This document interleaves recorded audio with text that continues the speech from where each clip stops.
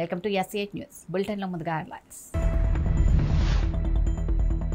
కార్తీ చిదంబరం ఇల్లు కార్యాలయాల్లో సిబిఐ సోదాలు, సెటైర్ వేసిన ఎంపీ.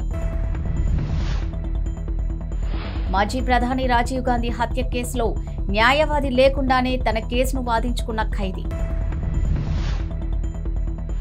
శివలింగాన్ని రక్షించండి, నమాజ్కు అనుమతించండి, సుప్రీంకోర్టు ఆదేశాలు. నష్టంపై నేడు సీఎం సమీక్ష, పల్లె పట్టణ ప్రగతిపై కలెక్టర్లతో నేడు ఉన్నత స్థాయి సమావేశం. 6 బ్యాంకు లైసెన్స్లకు ఆర్బీఐ తిరస్కృతి, తగిన స్థాయి దరఖాస్తులు కాకపోవడంతో తిరస్కరించినట్లు సెంట్రల్ బ్యాంక్ వెల్లడి. కాంగ్రెస్ సీనియర్ నేత పి చిదంబరం కుమారుడు ఎంపీ కార్తీ చిదంబరంపై మరో కేసు నమోదైంది.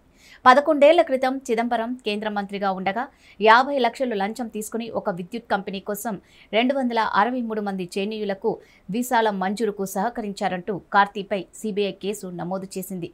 కార్తీతో పాటు ఆయన సన్నిహితుడు ఎస్ భాస్కర్ రామన్, నాటి తల్వాండి సాబో పవర్ ప్రాజెక్ట్ అధ్యక్షుడు Vikas Makhariya తదితరులపై APC 120B 477A అవినీతి నిరోధక చట్టంలోని 8, 9 సెక్షన్ల కింద ఎఫ్ఐఆర్ నమోదు చేసింది. ఈ కేసుకు సంబంధించి ఢిల్లీ, చెన్నైలోని చిదంబరం, కార్తీ చిదంబరం ఇల్లు, కార్యాలయాలపై సిబిఐ అధికారులు సోదాలు నిర్వహించారు. చెన్నై, ఢిల్లీ, ముంబై, కర్ణాటక, ఒడిశా, పంజాబ్ సహా 10 చోట్ల ఏకకాలంలో దాడులు జరిపారు. సోదాల సమయంలో చిదంబరం ఢిల్లీలో, కార్తీ లండన్లో ఉన్నారు. వీటిపై కార్తీ ఇప్పటి వరకు నాపై ఎన్నిసార్లు ఇలా దాడులు చేశారో గుర్తులేదు, ఇది ఖచ్చితంగా ఒక రికార్డే అని ట్వీట్ చేశారు. మాజీ ప్రధాని రాజీవ్ గాంధీ హత్య కేసులో మురుగన్ వేలూరు సెంట్రల్ జైల్లో జీవిత ఖైదు అనుభవిస్తున్న విషయం తెలిసిందే. ఇదే కేసులో శిక్ష అనుభవిస్తున్న ఆయన, ఇతని భార్య నళిని ప్రస్తుతం పెరోల్పై విడుదలై కాట్పాడిలోని బ్రహ్మపురంలో ఉంటోంది. ఈ నేపథ్యంలో తన బంధువులతో కలిసి మాట్లాడేందుకు 6 రోజుల పెరోల్ ఇప్పించాలని మురుగన్ జైలు అధికారులకు వినతి పత్రం అందజేశాడు. అయితే మురుగన్ గదిలో సిమ్ కార్డు దొరకడం, మహిళా పోలీసుల వద్ద అసభ్యంగా నడుచుకోవడం, వాట్సాప్ వీడియోలో ఇతర దేశాల్లోని బంధువులతో మాట్లాడిన కేసులు పెండింగ్లో ఉన్నందున జైళ్ల శాఖ పెరోల్ ఇవ్వడానికి నిరాకరించింది. ఇదిలా ఉండగా ఈ కేసు విచారణలను వెంటనే చేపట్టాలని డిమాండ్ చేస్తూ మురుగన్ ఈ నెల 2వ తేదీ నుంచి దీక్ష చేపట్టారు. అప్పటి నుంచి జైలులోని వైద్యాధికారులు తరచూ మురుగన్కు గ్లూకోజ్ ఎక్కిస్తున్నారు. అయితే వాట్సాప్లో ఇతర దేశాలకు ఫోన్లో మాట్లాడిన కేసుపై మురుగన్ సోమవారం సాయంత్రం పటిష్ట పోలీస్ బందోబస్తు నడుమ వేలూరు కోర్టులో హాజరుపరిచారు. కేసుకు సంబంధించిన సాక్షిగా జైలు కానిస్టేబుల్ తంగమాయన్ హాజరయ్యారు. ఆ సమయంలో న్యాయవాది లేకుండా మురుగన్ నేరుగా అతని కేసును వాదించుకున్నాడు. జైలు కానిస్టేబుల్ తంగమాయన్ను సుమారు అర్ధగంట పాటు మురుగన్ క్రాస్ ప్రశ్నలు వేశారు. అనంతరం ఈ కేసును న్యాయవాది పద్మకుమారి వాయిదా వేశారు. అనంతరం మురుగన్ను జైలుకు తరలించారు. ఇక కాశీలోని జ్ఞానవాపి శృంగార్ గౌరీ కాంప్లెక్స్లో సర్వే సమయంలో కనుగొన్నట్లు చెబుతున్న శివలింగం ఉన్న ప్రాంతానికి రక్షణ కల్పించాలని వారణాసి జిల్లా మ్యాజిస్ట్రేట్ను సుప్రీంకోర్టు మంగళవారం ఆదేశించింది.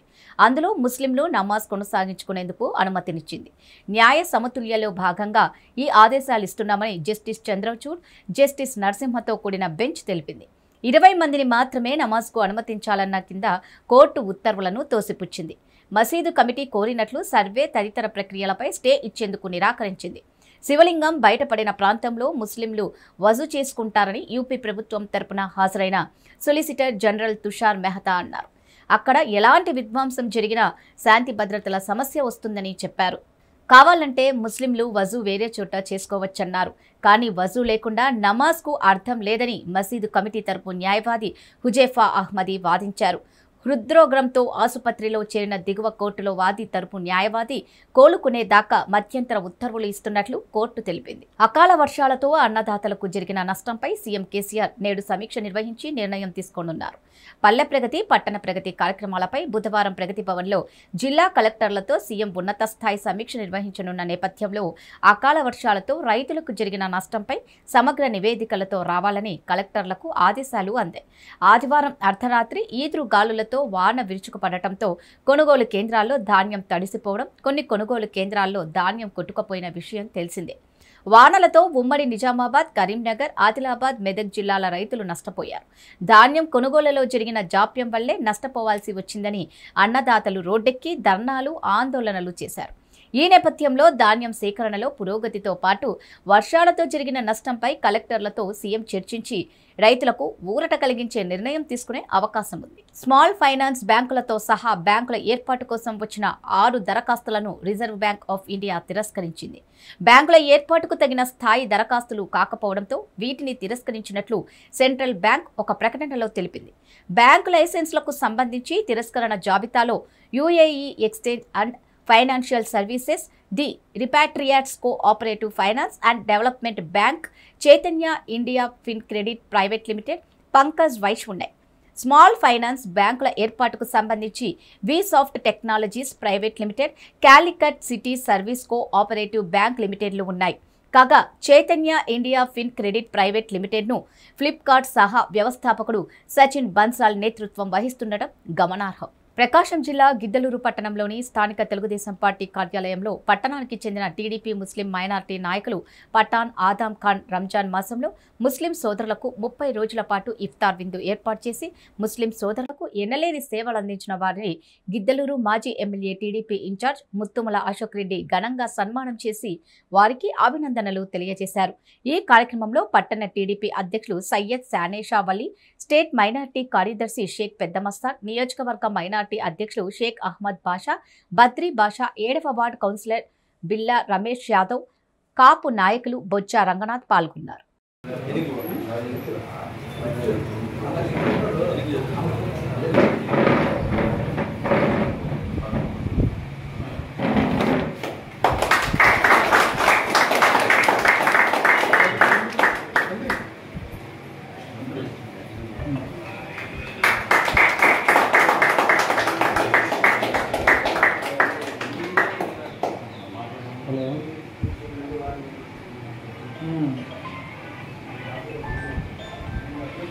ప్రకాశం జిల్లా బెస్తవారిపేట మండలం అక్కపల్లె గ్రామం ఎస్సీ కాలనీలో కీర్తిశేషులు వినుకొండ తిరుమలయ్య వర్ధంతి సందర్భంగా స్మారక సభ నిర్వహించారు.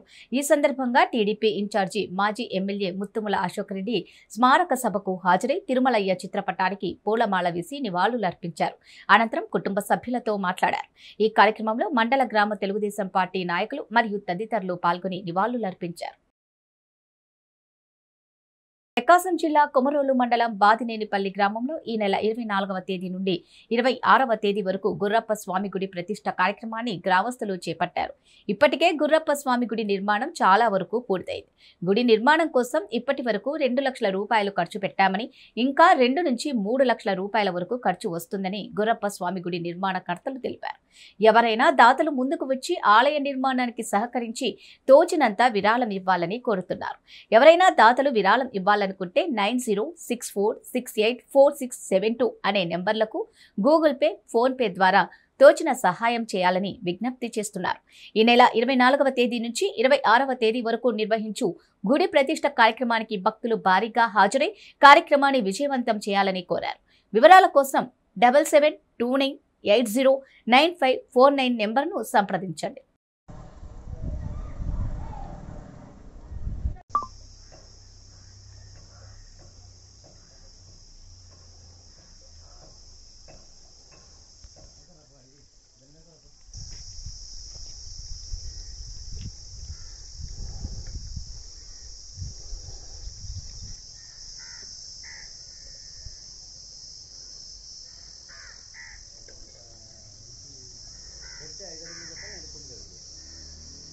స్లాబ్ మీద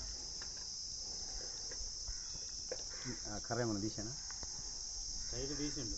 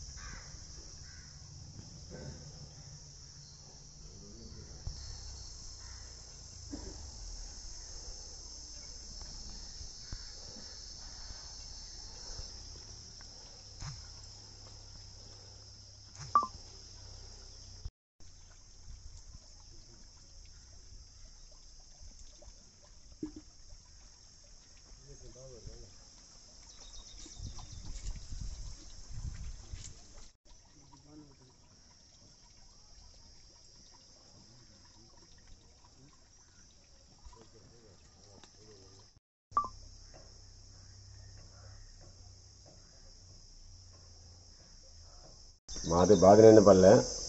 నా పేరు నాయశెట్టి. బాదినేని ఎస్సీపాలెం మాది. గురప్ప స్వామి దేవాలయము కట్టించినాము. కొంతవరకు 2 లక్షల వరకు ఖర్చు పెట్టినాము. ఇంకా 2 లక్షలు వెనుకబడి ఉంది. మీరంతా దాతలంతా ఏదో వెనుకబడినది కాబట్టి కొంచెం దయచేస్తే మేము దేవాలయము ఆలయం నిర్మాణం చూపించుకుంటాం, లక్షణంగా చేస్తాము. 24, 25, 26 తిన్నాళ్ళు ఉంది కాబట్టి ప్రతి ఒక్కరు రావాల్సిందిగా గ్రామానికి తెలియజేసి చెప్తున్నాము. నమస్కారం. నా పేరు వెంకట సుబ్బయ్య. మాది బాదినేనిపల్లె గ్రామం, కొమ్రోలు మండలం, గిద్దలూరు తాలూకా. మా ఊర్లో వెలిసిన శ్రీ శ్రీ శ్రీ గురప్ప స్వామి ఈ గుడికి ఇంతవరకు కష్టపడి ఇంతవరకు శ్రమించి చేసినాము. మా వద్ద ఉన్న వరకు 2 లక్షలు ఖర్చు పెట్టి చేశాము. ఇకపైన 2 నుంచి 3 లక్షల వరకు ఖర్చు కావచ్చు. మా మీద దయ ఉంచి ఈ గుడికి ఏదో భక్తులందరూ కొంచెం సాయం చేస్తారని మిమ్మల్ని కోరుతున్నాము. నెల 24వ తారీఖు నుంచి రాష్ట్రంలోని ప్రముఖ పుణ్యక్షేత్రాలలో ఒకటిగా ప్రసిద్ధిగాంచిన మోపిదేవిలో కొలువు తీరిన శ్రీ వల్లి దేవసేన సమేత శ్రీ సుబ్రహ్మణ్యేశ్వర స్వామి వారిని రాజ్యసభ సభ్యులు మోపిదేవి వెంకటరమణ కుటుంబ సమేతంగా దర్శించుకున్నారు. దేవస్థానానికి వచ్చిన మోపిదేవి ఆలయ ఆవరణలో గల నాగపుట్టలో పాలు పోసి మొక్కుబడులు చెల్లించుకున్నారు. అనంతరం శ్రీ స్వామి వారిని దర్శించుకొనగా ఆలయ పండితులు వారికి ప్రత్యేక పూజలు నిర్వహించారు.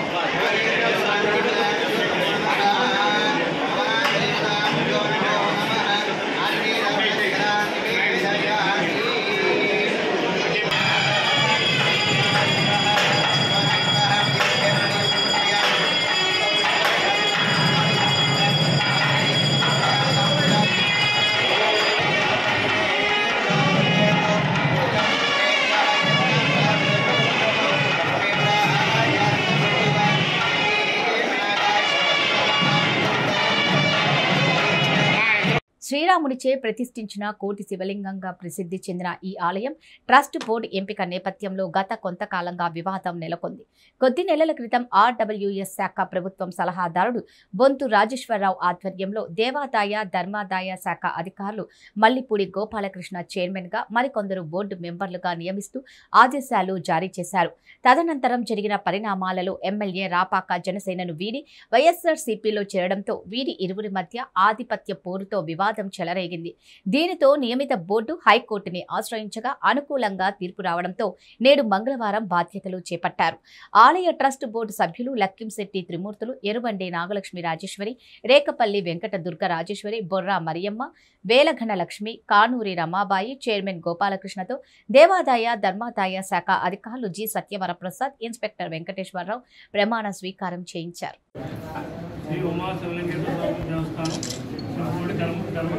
ప్రమాణ స్వీకార పత్రిక నేను అనగా ఎవరి పేరు చదవండి. నేను అనగా మీ పేరు మీరు చెప్పండి.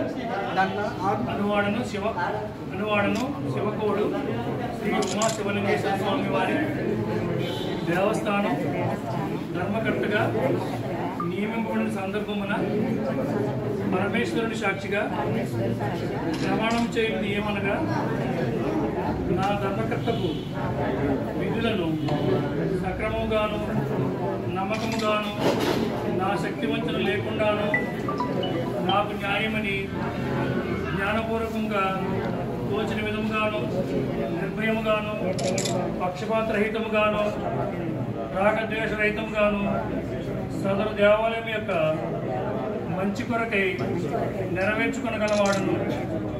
మరియు ఇందు సందర్భంలో 1987 సంవత్సరం నందు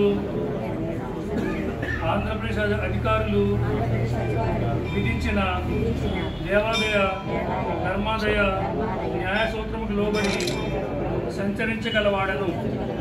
కింద రహస్య ప్రమాణం అంటే మీ మనసులో ఎవరికాలు చదువుకోండి.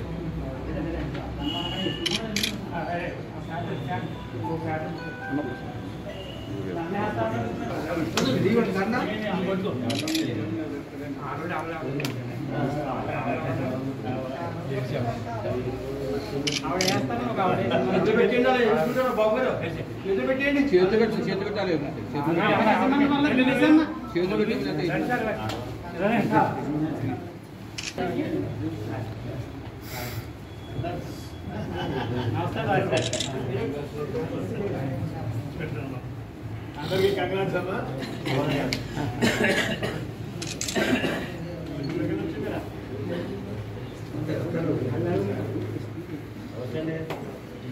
అదే సంతకాశ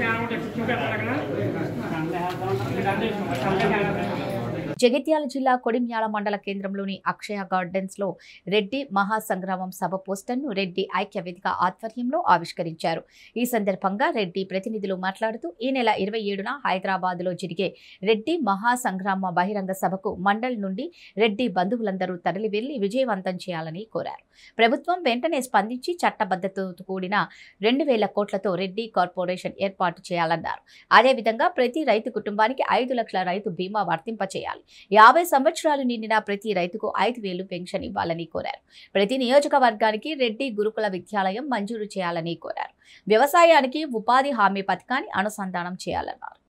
ఈరోజు కొడిమ్యాల మండలంలో రెడ్డి ఐక్య వేదిక ఏర్పాటు చేసుకోవడం జరిగింది. ఈ ఐక్య వేదిక పోస్టర్ను కూడా ఈరోజు రిలీజ్ చేయడం జరిగింది. 2018 ఎన్నికల్లో హామీ ఇచ్చిన విధంగా రెడ్డి కార్పొరేషన్ ఏర్పాటు చేయాలని ప్రభుత్వాన్ని కోరుచున్నాము. నియోజకవర్గానికి ఒక గురుకుల విద్యాలయాన్ని సమకూర్చాలని కోరుకుంటున్నాం. ప్రతి పేద కుటుంబానికి విద్యా వైద్యం ఉచితంగా అందించాలి.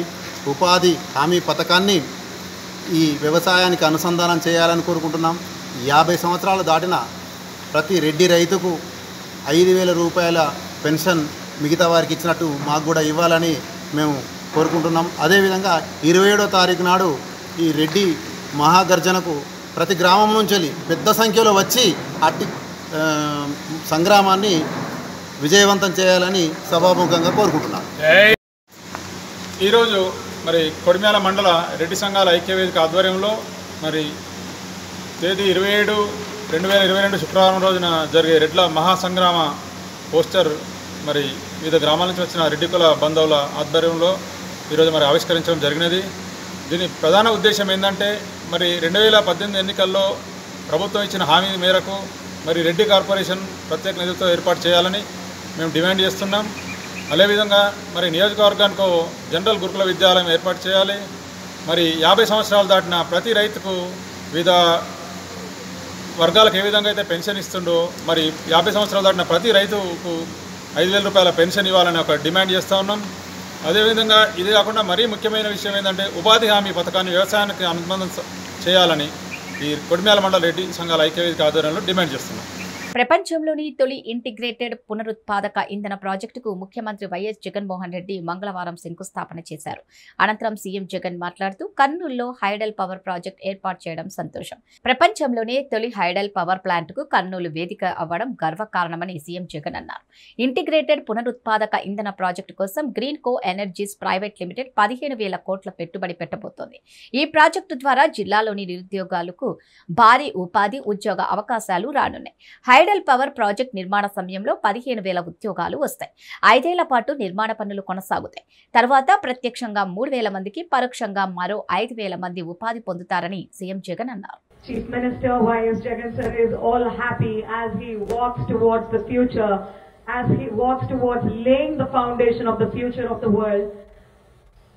The concrete pouring ceremony of this project by Greenco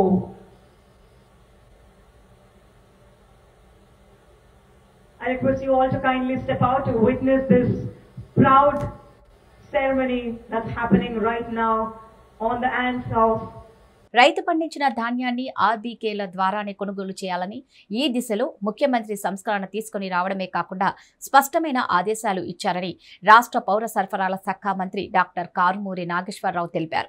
మంగళవారం స్థానిక సబ్ కలెక్టర్ కార్యాలయ సమావేశ మందిరంలో మంత్రి కారుమూరి నాగేశ్వరరావు, ఎండీ వీరపాండియన్, ఎంపీ భరత్రాం, శాసనసభ్యులు జక్కంపూడి రాజాలతో కలిసి సివిల్ సప్లై, లీగల్, మెట్రాలజీ తదితర శాఖలతో సమావేశం నిర్వహించారు. సందర్భంగా మంత్రి నాగేశ్వరరావు మాట్లాడుతూ రైతుల నుంచి ఆర్బీకేలు ధాన్యం కొనుగోలు చేయాలని, సంబంధించిన ఆర్బీకే నుంచి మిల్లుకు ధాన్యం సరఫరా చేయాలన్నారు. ధాన్యం కొనుగోలు విషయంలో రైతులకు సరైన మద్దతు ధర లభించేలాగా అధికారులు చర్యలు తీసుకోవాలన్నారు. రాష్ట్రంలో పండించిన ప్రతి ధాన్యం గింజ ఆర్బీకేలు ద్వారానే కొనుగోలు చేయాల్సి ఉందన్నారు. ఇందుకోసం ఎన్నో సంస్కరణలు అమలు చేస్తున్నామన్నారు. దళారీ వ్యవస్థ, మధ్యవర్తిత్వం లేకుండా రైతులకు మద్దతు ధర వచ్చేలా అధికారులు చర్యలు తీసుకోవాలని స్పష్టం చేశారు. రైతుకు కొనుగోలు చేసే మిల్లర్ మధ్య ఎటువంటి లావాదేవీలు లేకుండా చూడాలన్నారు.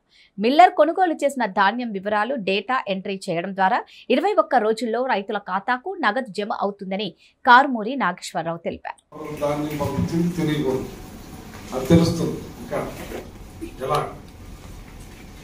సీఎం గారు ఒక మంచి ఉద్దేశంతో లాస్ట్ ఏమైతే ఈ రైస్ మిల్లుల దగ్గర తీసుకెళ్తే రుణములు తగ్గిస్తామా ఫస్ట్ మీటింగ్ చాలా బాగా పనిచేసి రైట్ టైంలో పెట్టుకున్నాం అన్నారు. దానివల్ల బాగానే ఉంది, కానీ ఇంకా కొంచెం జరుగుతూ ఉందన్న మీరు చెప్పాలి. సీఎం గారు దీన్ని ఏం చెప్పారు మీరు అన్నారా? తగ్గించాలి, 150 తగ్గించాలి అని మార్కింగ్ చేసి తెలుసుకుని రైతుల్ని నష్టపరిచారు. అది ఇప్పుడు కూడా కొంత జరుగుతుందని అంత లేదు.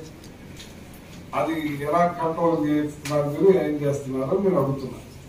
లాస్ట్ సీజన్ లో వర్షాలు పడడం వల్ల డ్యామేజ్ ప్యాడీ రావడం వల్ల ఆ ప్రాబ్లం వచ్చింది. అదే నేను చెప్పాను. ఎవరు ధాన్యం వచ్చింది అనేది, ఏ రైతు అనేది తెలియకుండా ఉండాలనేది ఆయన ఆలోచన. అది లాస్ట్ టైం అంత జరగలేదు. ఇప్పుడు కూడా ఎంతవరకు జరుగుతుంది, కొంతవరకు జరుగుతలేదని నేను అనుకున్నాను. నాకు తెలిసింది. దాని మీద మీరేం చెప్తారో అడుగుతున్నారు. సార్ మీరు చెప్పింది లాస్ట్ టైం మధ్యలో ఈ వర్షం అయిన తర్వాత మళ్ళీ మేము చాలా ఇప్పుడు జరుగుతుందా అడుగుతున్నాను. లాస్ట్ టైం వదిలేసాను సార్, నేను అయిపోయింది. ఇప్పుడు కూడా కొంత జరుగుతుందా అంటున్నారు. అక్కడెక్కడ జరుగుతుంది సార్. రైతులు జరగకూడదు. ఏం చేస్తున్నారు సార్ అంటే ఊర్లలో ఉన్న షావుకారులు ఉంటారు సార్. ఈ రైతు ఖచ్చితంగా అతని దగ్గరే డబ్బు తీసుకుని మేము కలపబోయాం సార్. మేము ప్రత్యక్షంగా అడిగాం, మీరు ఎందుకు ఎన్నిక ఇస్తున్నారంటే, సరే నాకు ఆల్రెడీ డబ్బులు ఇచ్చారు, మీ ఇచ్చే రేటు కంటే నాకు ఇతనే మేలు, మీరు మీ దగ్గరికి రావాల్సిన అవసరం లేదు నాకు అని వాళ్ళు మొండిగా మాట్లాడుతున్నారు సార్. రైతు కౌలుదారుడు, నేను పేదోని, నాకు ఆల్రెడీ నాకు డబ్బులు ఇచ్చాడు, నా అన్నిటికీ నాకే అతను ఆదుకుంటున్నాడు, కాబట్టి మేము అతని ద్వారానే పోతాం సార్, మేము ఆయనకి ఇస్తున్నాం మేము అని కొద్దిమంది సార్. వచ్చింది ఫుల్ రేట్ వచ్చింది, నాకు మంచిగా ఉంది. అతను ఫైనాన్షియల్ ఎక్కువ నష్టం. రేటు అంటే ఒక అతనికి 50 రూపాయలు 60 రూపాయలు తేడా తీసుకుని డైరెక్ట్ చెప్పారు సార్ రేటు. అది బోండాలు పెట్టి బోండాలు కొన్నారు సార్. అది బోండాలు రేటింగ్ కొంటున్నారు సార్. అది బాగా డిమాండ్ ఉంది సార్. పంట వేయలేదు సార్ ఈస్ట్ గోదావరిలో. లాస్ట్ టైం ఎక్కువ వేసి లాస్ట్ రెవెన్యూలో సఫర్ అయ్యారు సార్.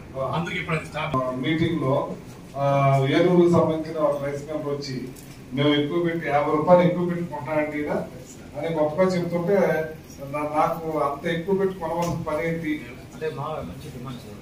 ఏదండి బోండాలు మా దగ్గర ఏలూరులో కూడా ఉంటాయా? మొత్తం కంట్రోల్ చేసాం సార్. ఏదైతే రాజమండ్రి, కాకినాడ, కోనసీమ సివిల్ సప్లై డిఎంలు, డిఎస్ఓలు, అలాగే లీగల్ అండ్ మెట్రాలజీ డిపార్ట్మెంట్, మన సివిల్ సప్లై ఎండి గారు, రాజా గారు, ఎంపీ గారు, ఆల్ డిపార్ట్మెంట్స్ తోటి ఈ ప్రొక్యూర్మెంట్ విషయంలో కరెక్ట్గా జరగాలి. గౌరవ ముఖ్యమంత్రి గారు ఏదైతే కోరుతున్నారో ఆర్బీకే సెంటర్ ద్వారానే ధాన్యం కొనుగోలు చేయాలి. ఎంచేతంటే మిల్లర్కి కానీ రైతు కానీ కనెక్షన్ లేకుండా కొన్న ధాన్యం ఆర్బీకేకి ఓన్లీ రైస్ మిల్లర్కే తెలియాలి, రైతు మిల్లర్కి తెలియకూడదు. ఆ రకమైన సిస్టాన్ని గౌరవ ముఖ్యమంత్రి గారు ప్రవేశపెట్టారు. ఆ పద్ధతిలోనే లాస్ట్కి ఇప్పటికీ చాలా మార్పు వచ్చింది. అయినా ఇంకా 10% ఉంది. 90% వరకు రికవర్ అయింది. చాలా బాగా కొనుగోలు విషయంలో బాగా జరుగుతుంది. రాజమండ్రి, కాకినాడ ముందొచ్చినాయి, ఎక్కువ ప్రొక్యూర్మెంట్ జరిగింది. రాష్ట్రంలో 37 లక్షల మెట్రిక్ టన్స్ తీసుకోవాల్సి వస్తే ఇప్పటిదాకా దగ్గర 16 లక్షల మెట్రిక్ టన్స్ తీసుకోవడం జరిగింది. అలాగే ఇక్కడ జరుగుతున్న అలాగే సివిల్ సప్లై డిపార్ట్మెంట్ కానీ అన్ని ఇట్ల గురించి పూర్తిగా చర్చించడం జరిగింది. అన్ని సూచనలు కూడా ఇవ్వటం జరిగింది. ఎక్కడా కూడా రేటు విషయంలో రైతు నష్టపోకుండా 10 రూపాయలు రైతుకి కలిసి వచ్చే విధంగానే ఉండే విధంగా, సంచి అందలేదు, ట్రక్కు రాలేదు, రిసిప్ట్ ఇవ్వలేదు, 24 అవర్స్ కూడా రైతుకి అందుబాటులో ఉండే విధంగా ఆర్బీకేలను అన్ని సూచనలు గతంలో ఇవ్వటం జరిగింది. నేను మంత్రి అయిన వెంటనే జిల్లాలు కూడా కొత్తగా బైఫర్కేషన్ అవటం, అప్పుడే కొత్త జాయింట్ కలెక్టర్లు రావటం, కొత్త డిఎస్ఓలు, కొత్త డిఎంలు, లీగల్ అండ్ మెట్రాలజీ డిపార్ట్మెంట్ వాళ్ళందరితో ఒక సెమినార్ పెట్టి వాళ్ళకి సూచనలు ఇవ్వటం జరిగింది. అది బాగా మాకు ఉపయోగపడింది.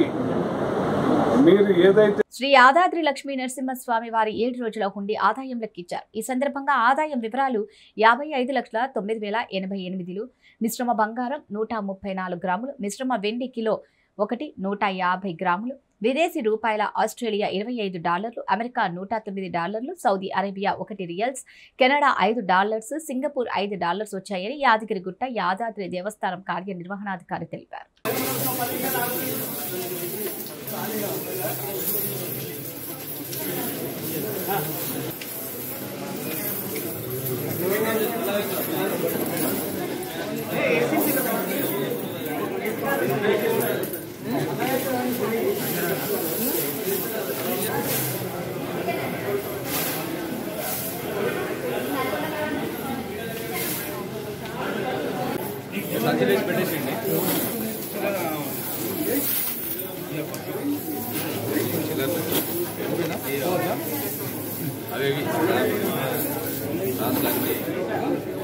ఇవి బులెటిన్ అప్డేట్స్. మరో బులెటిన్లో మళ్ళీ కలుద్దాం. అంతకు సెలవు. నమస్కారం.